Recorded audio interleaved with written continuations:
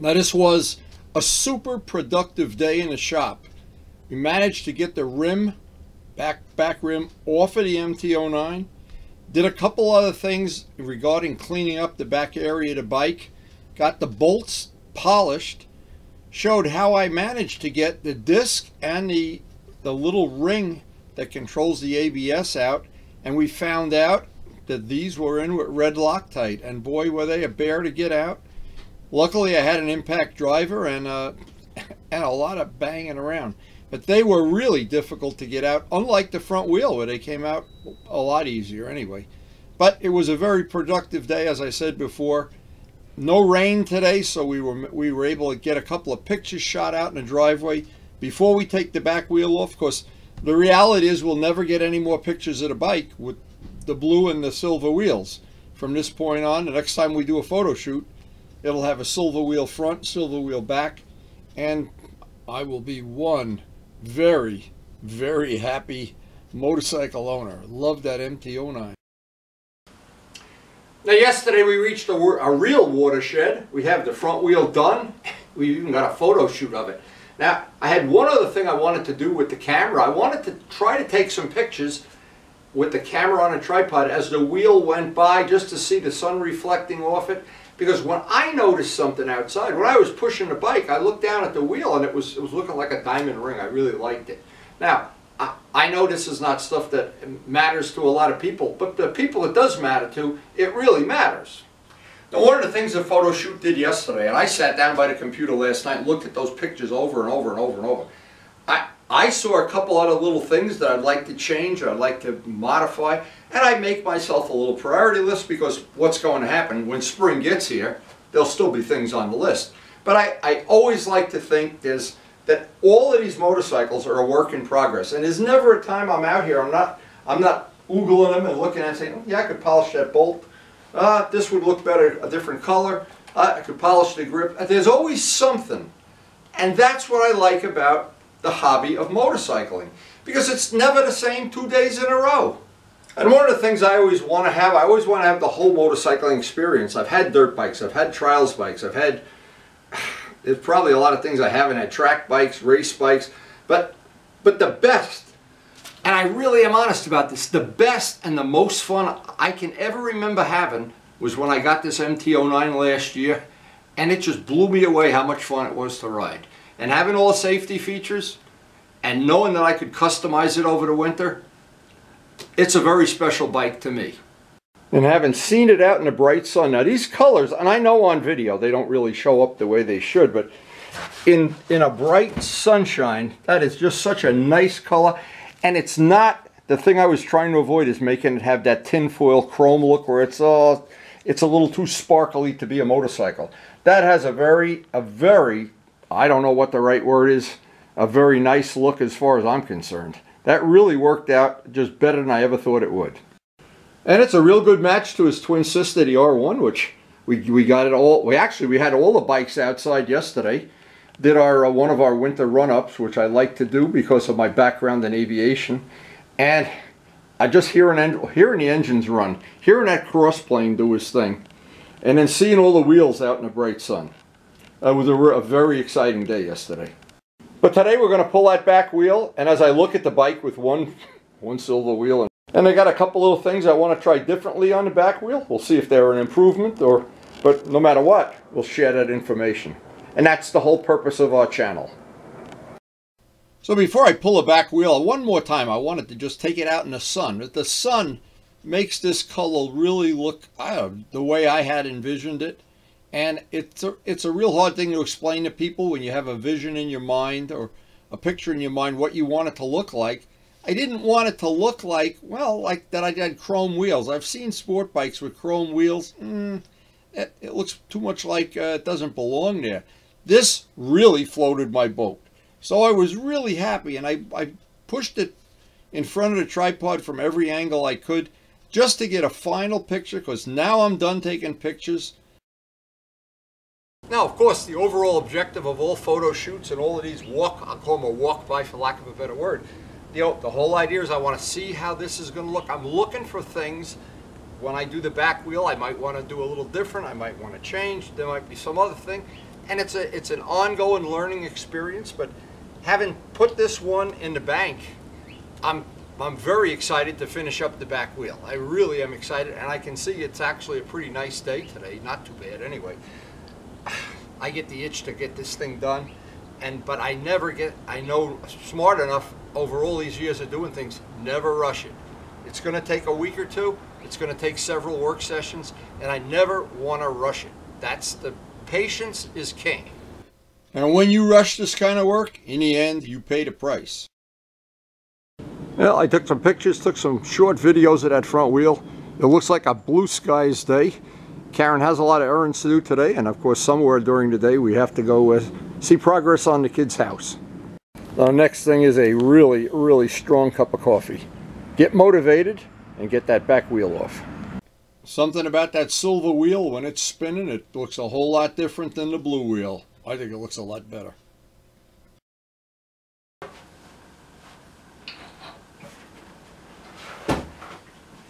Okay, after a quick cup of coffee, we'll be out here, pull that wheel and get started, and add this to our list of fun things that we've done in the world of motorcycling. And every one of these bikes has so much time. I went over it yesterday on the video. I think there's thousands of hours. I have it written in books, but I never added up the total amount of time I've spent restoring motorcycles. It's probably more. I shouldn't know it. Maybe I really don't need to know. Oh, that coffee is going to taste good on a day we working out in that cold garage. But it is warming up little by little. Now, taking the tire off the back wheel off of the MT09. Very similar to the YAMAHA.R1. And they're both engineered so you can just one wrench, unlike the GS, which is a little bit of a pain in the neck getting the back wheel off. And thank God, some of the things modern bikes have over these old classics. Getting the back wheel off used to be an ordeal. You'd need 2 wrenches. You need more than 2, in fact. And modern bikes, boy, they've made a lot of this stuff so much easier. Now, I still was never really able to find out. I guess this is just to keep the wiring that used to go out to the tail here. I can't figure if this does anything productive here right now. In fact, there's a guard inside there. I'll probably take that off too. Just extra garbage to get dirty and have to clean. If anybody knows what that part is supposed to do, it isn't on Partzilla that it's a guard or anything. So anyway, this does come apart relatively easy. It's a 1-wrench wheel removal, relatively straightforward. We'll get everything cleaned up once we get the wheel pulled off. And I am really looking forward, like almost never before. Actually, it's the same as with the R1. When I got to this point with the R1, boy, I was pretty excited. Once again, modern bikes, really, there's a lot of things about them that are just so much better than the older bikes. And I found this bike relatively easy to work on. But again, I'm wondering, I won't throw it away, of course. I'm wondering what that was supposed to originally do. Oh, pull a disc bolt, pull a disc up out of the way. Always make it as easy as possible. Now again, we have the wire that controls the traction control and the ABS. That's very, very delicate. I don't want to make myself a problem that I don't need. Now on a caliper, the back bolt is an Allen. The front one is not an Allen. I'm not sure why they do that. But Yamaha certainly knows more than I do. Now I'm very careful here because I don't want to damage that wire. I don't want to do anything to make this job harder than it has to be. I want to spend all my energy getting this wheel ready. I'm going to take that wire out just to get it out of the way, that ABS wire. Now I'm sure you could do this without taking that wire. You could snake it through and everything, but you know what? To damage that part unnecessarily, oh. And this is such an important safety feature of the bike. I don't want this to take a beating. With that done, the caliper comes off very conveniently. Just take that out of the way. That piece is now free, and we're ready to pull the axle. And it's always my habit to keep the parts and the tools I need to do this job on separately. And just so you know, one is an ordinary bolt, one is an Allen bolt. The Allen bolt one goes in the back. And it would probably be a problem if you were, of course there's no thread, so you really can't put them in backwards. And I'm not sure why they did it that way, but again, Yamaha is a lot smarter than I am. And they make a lot more money than I do, so it's a lose-lose for me. Okay, so the whole idea is to tap the axle out. I want to get my feet underneath the tire, take some of the weight off. Just makes pulling that axle out a little easier. I want to keep that part with that spacer right in place. This part, of course, goes on the side. Would be kind of self-explanatory, but there is a piece here that keeps it from rotating. That has to slide into this part. It's inside the swing arm, and that's critical. If you line this up in some other way, and I don't know if you can, but believe me, it could ruin your whole day. So I'll keep those parts on that side of the bike. This side, and again, I don't know about that chain thing. We're going to find out about it. So the next trick would be here is get the spacer out of this side, put the spacer down there, try to get this as far forward as possible, and pull the chain off. Once the chain is off, and you can slide the wheel right back out.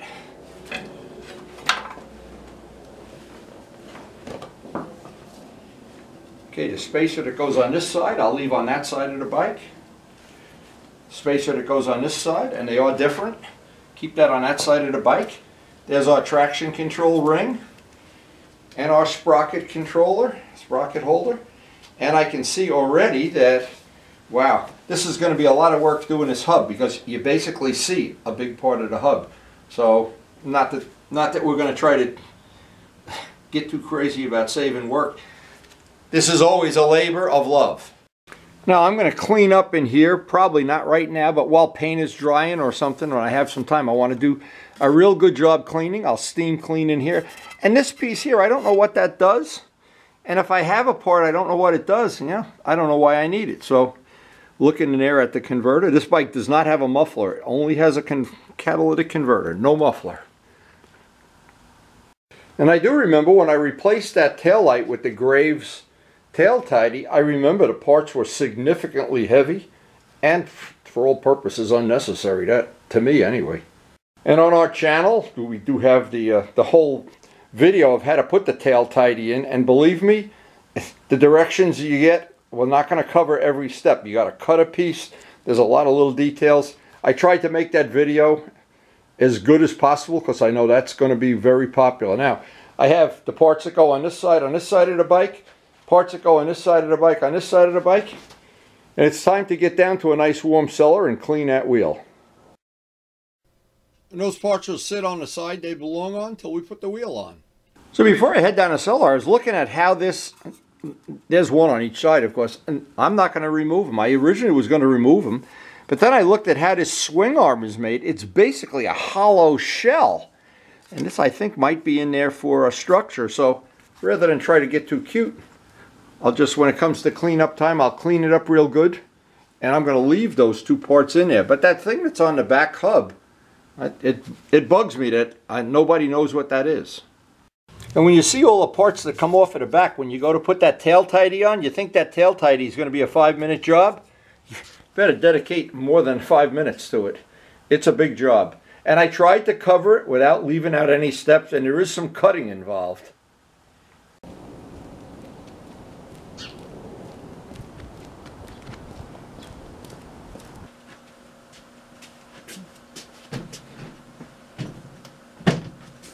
So before I pull the wheel apart, I do a little forensics all the time now. And believe it or not, this is one of the Michelin tires that had a red dot. Now they don't have it anymore. They do, they don't, I don't know. But that dot, when I installed this tire, basically 4,000 miles ago, it lined up with this valve. So what this is telling me is this tire, because it's in the direction of rotation, it's telling me that this tire has slipped on the rim and from acceleration. Now, if it was in this direction, I'd say it was from hard braking, but that is telling me something that I have to be aware of, that tire did slip just a little bit on the rim in the course of 4,000 miles. And that's always something you can check to see if you line it up and you have an alignment mark and 4,000 miles later it's over here. You can determine if it's from braking Or for, and some people who are doing wheelies and stoppies and stuff, there'd be other things. Now, that'll usually happen if you run the tires with too low of a pressure. I don't, and I've never had a really low pressure, but if you were trying to run really low pressure like in drag racing, that's one of the symptoms. But in drag racing, they would have serrated the wheel or put wood screws or something in it. There's other tricks they do. I'm not up to date on it. But anyway, that's a little forensic information we learned from that tire. And I remember from having this apart before, this was kind of a snug fit. You needed to really be careful prying it up and out of the way. Okay, so I like to lay out all the parts on a clean towel, and I want to get everything clean on a step-by-step basis. You can see there's plenty of grit and grease and dirt from the chain lube down in there, and we're going to be real careful. Probably spend the rest of the day cleaning things, so when we go to work on this, it's as clean as I can possibly make it. So here's the parts we want to clean up. And just make sure with everything that we're going to work on, because once I start touching things and preparing the sanding, I don't want any of this material, any of the grease or dirt that's on here. Each one of these parts has to get cleaned thoroughly. And that's a little bit of a time-consuming job, but then you're working clean. And I really hate working with anything dirty or greasy. So the first thing I'll run, just touch the bolt ends, the nuts. These are special nuts, by the way. They have a self-locking feature at the end. Special nuts that I'm sure just made for this job. Now, it's a small detail, but anytime I have anything apart, I want to polish it, clean it. It's so much easier than when it's on the motorcycle, when you have it apart like that. And I always think details count.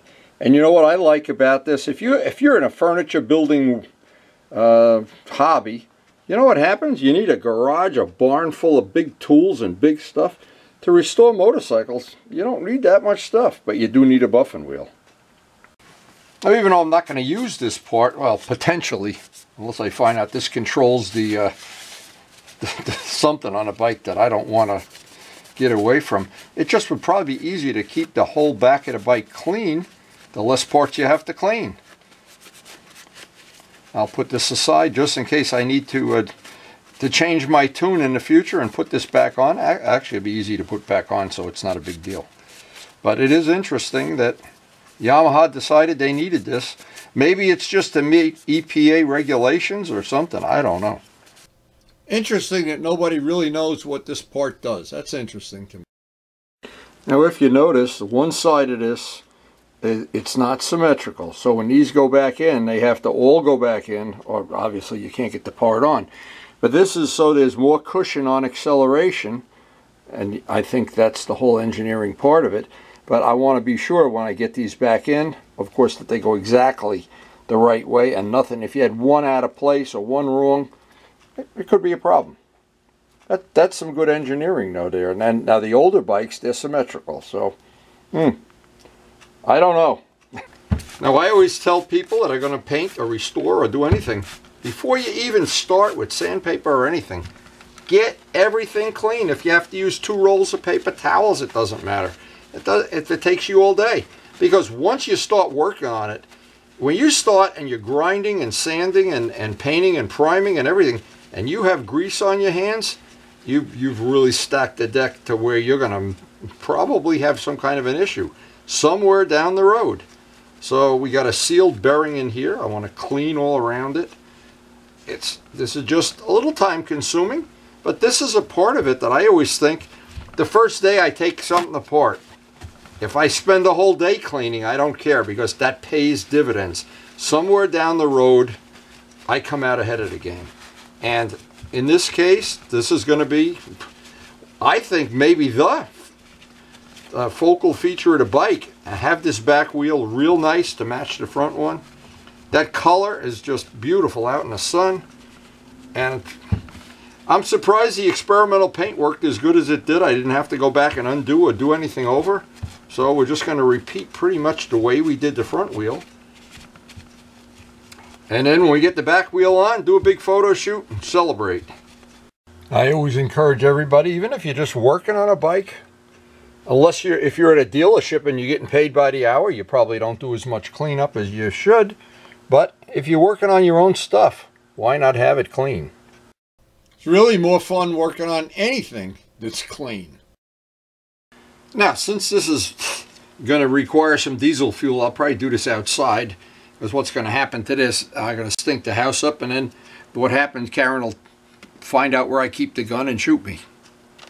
Now I can make this a little bit easier by just cleaning off some of this. I use nothing but chain wax, and I've really never had any real issues, premature chain wearing out or anything, but you do have to clean the sprocket every once in a while. I can even do this kind of thing when it's on the bike, just to make it a little bit easier to clean. But good old-fashioned diesel fuel will clean this up very quickly. But anytime I've ever used it in a house, Karen's not real happy about it. I don't blame her. I guess she was never a diesel truck driver in her childhood. She prefers the smell of cookies. Anyway, I'll take this out and clean it with some diesel fuel. Good old-fashioned diesel fuel always does a good job of this kind of a cleanup. But I would highly recommend not doing it in the house, and the rag, once you use it with diesel fuel, that's your diesel fuel rag, which is what one of these are, or it's in the garbage. But this will soften it up, and I'll do the last little cleanup with some simple green down in the house once I get the heavy stuff off.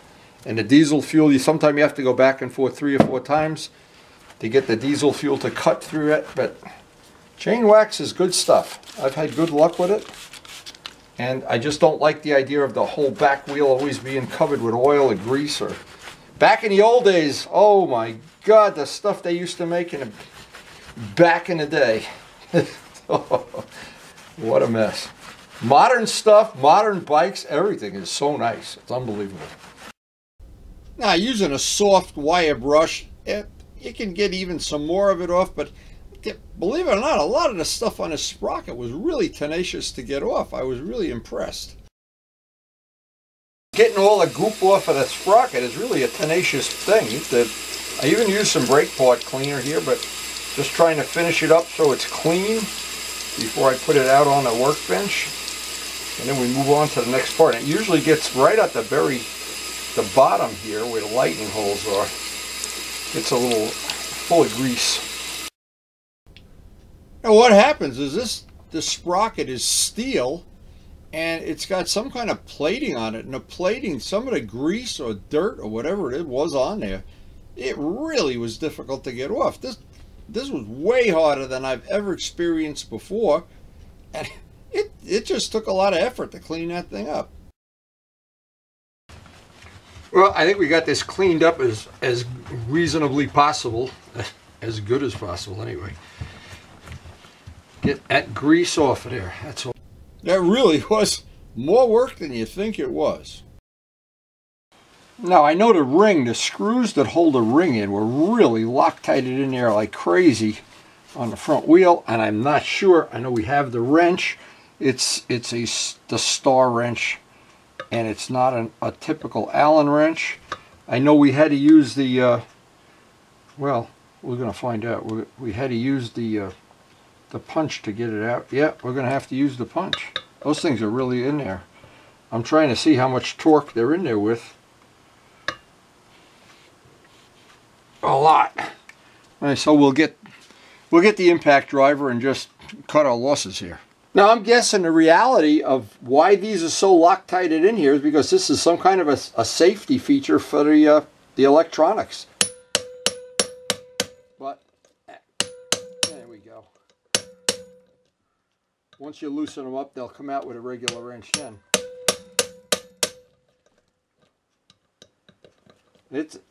I was so shocked. These are not big screws either. I was always thinking the discs were going to be hard to get out, and it was those little screws that were difficult.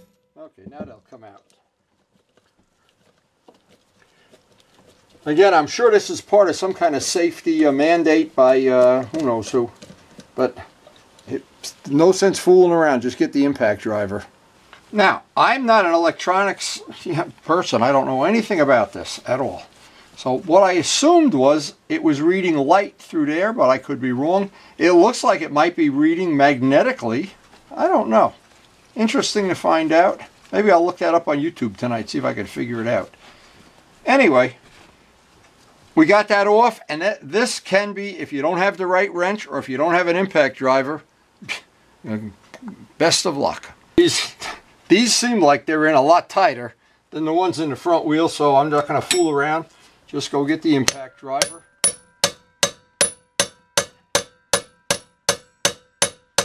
And if all else fails, I'll have to heat them with MAP gas, but hopefully that's not going to happen either.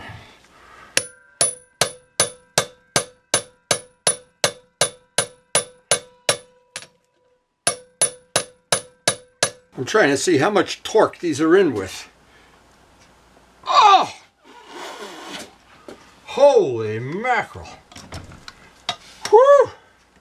The only guy I know who could get these out is Turbo Steve, barehanded. Ah! Oh, man.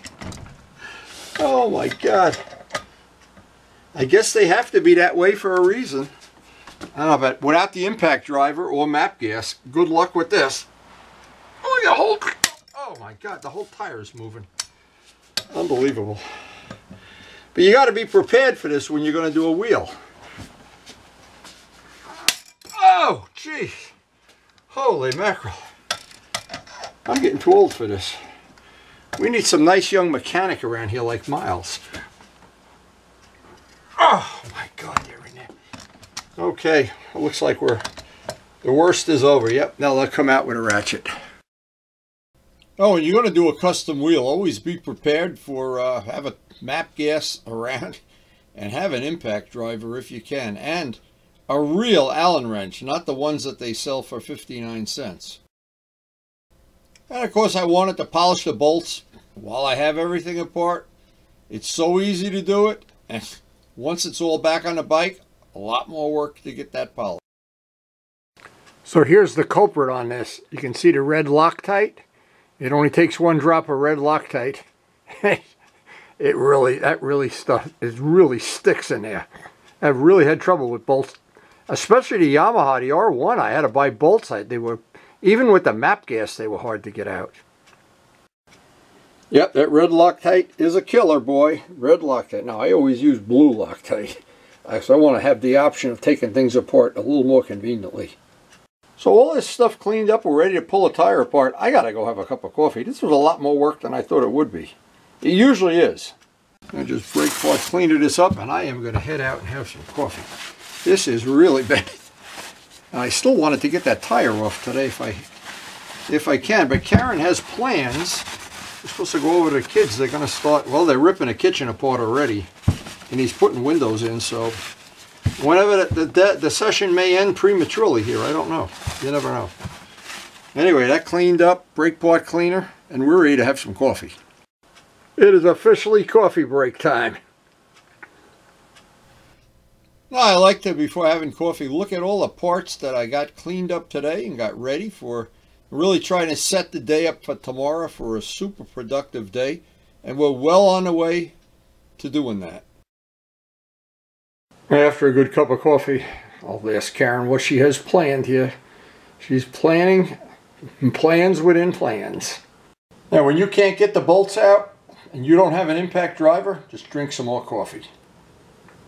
Now, I wanted to show some of the wear bars on the tire. This thing is really wearing very well for a soft tire. And believe me, see, this is where the rubber changes from to where it's soft. You can see you can just peel it up with your fingernail. It's so soft. But the fact that it's wearing so well in the middle of the tire, now boy, is that ever a bonus. Because the Dunlops, they wore out on the edges. And the middle was nice and had plenty of rubber. And I guess Dunlops are real soft on the edge. I don't know, but I think these are really premium tires. They really worked well for me. And I don't even think I'm halfway through. That, as you'll see, the bars. Look at where the bar is down there. Holy mackerel. You should have a lot of more mileage on these. But it is funny how you can see the softness of the rubber. And you can actually see the joints too. Now I'm measuring this with my durometer. And this is ambient temperature now. It's not out in the sun. It is still the softest tire that I have in my shop. And when I tested it up by Perry's, it was the softest one of all the road tires. Obviously, the track tires are softer. That is, I think, a pretty amazing tire. I was very happy with the first set, and we're going to put the second set on in the course of doing this wheel. So before I go to pull the tire, I want to just get as much of the road grime and whatever else is on here off.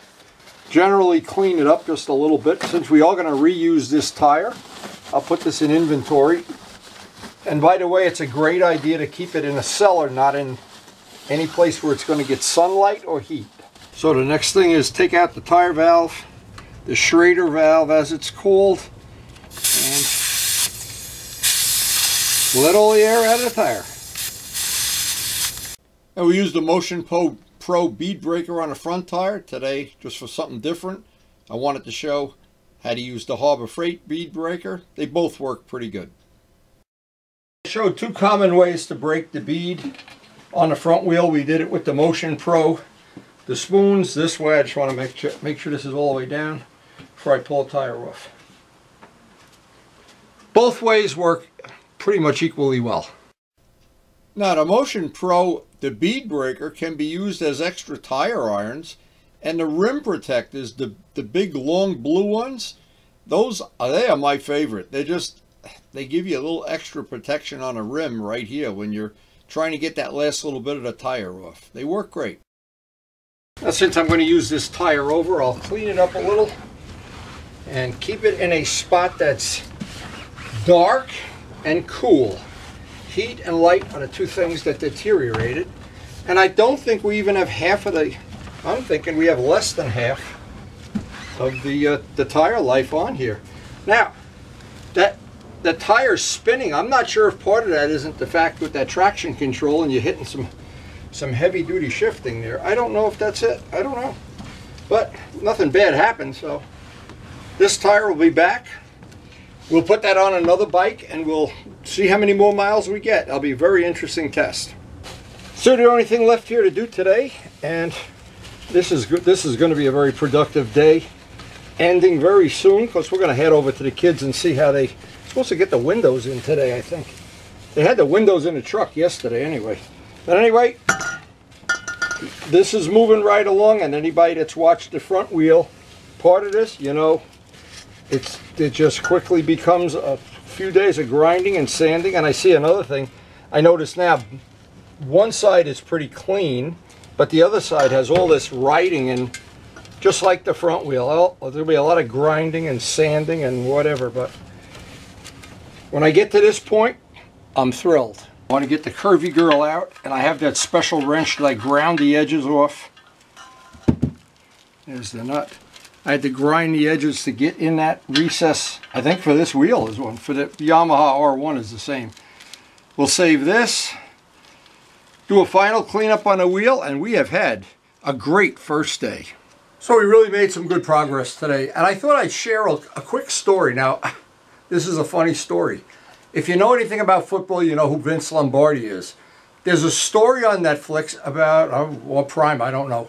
Karen's a big football fan. We watched the show together. Oh, the opening scene of the movie is his daughter, and Vince is driving the car, and his daughter is reading the map. And she says, Dad, we're going to Green Bay. It's not even on the map. And Vince Lombardi thinks for a minute, and he says, when I'm done, it will be on the map. Now, a lot of people think if they were to visit me today and look at this wheel and say, oh my God, it's going to be so much work. Grinding, sanding, polishing, buffing. 6 days from now, it'll be on the map. Well, Karen took out the map and she said, let's go over and go see how the kids are doing. It's been a really long day. I know this is a long video. It's been a long day, but we really made progress on the first day of the back wheel. Time for our daily inspection here of the construction site. He's got the windows in already. Wow. He was getting ready to put them in yesterday. Very cool. Finally showed me how to get to the video. He's a new subscriber. Oh, the windows look great. Wow. Thank you. I know you had them in a truck yesterday. Thank you. Elvis, is he working you too hard? Come on. Roof shingles He looks are like done. he's a brutal boss. The roof shingles are done. You got the shingles done? Oh, wow. So now we've got some beautiful days coming up. Oh, you got 4. I'm going to go riding tomorrow. Oh, gee, thanks. I'll ride by and wave to you. Rub it in. I'll pick up the beer bottles for you. Stand back. These guys don't look like they've ever done this before.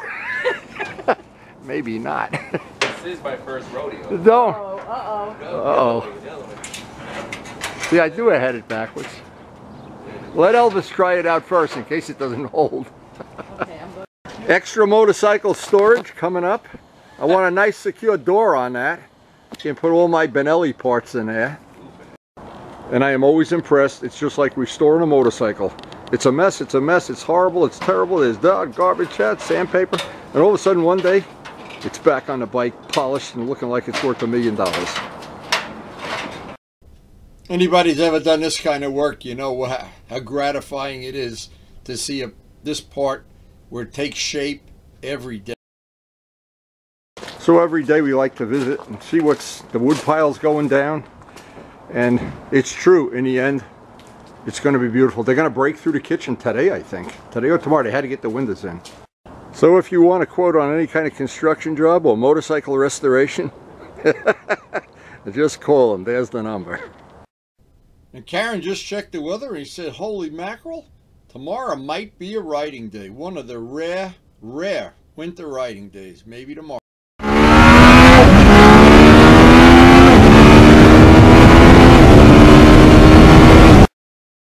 So hopefully you enjoyed the video and possibly picked up some good information or some inspiration to do some custom work on your own bike. We have over 2,400 videos out there now. I think most of them have something useful. For sure, they're all entertaining. And every once in a while you can learn something, you know. Even I can learn something. Anyway, we still want to find out what that back ring is.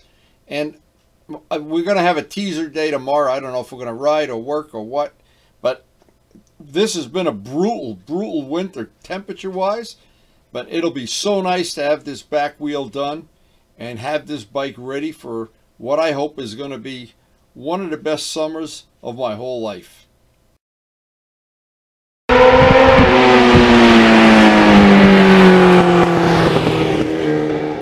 We post up something every day. Thanks so much for watching.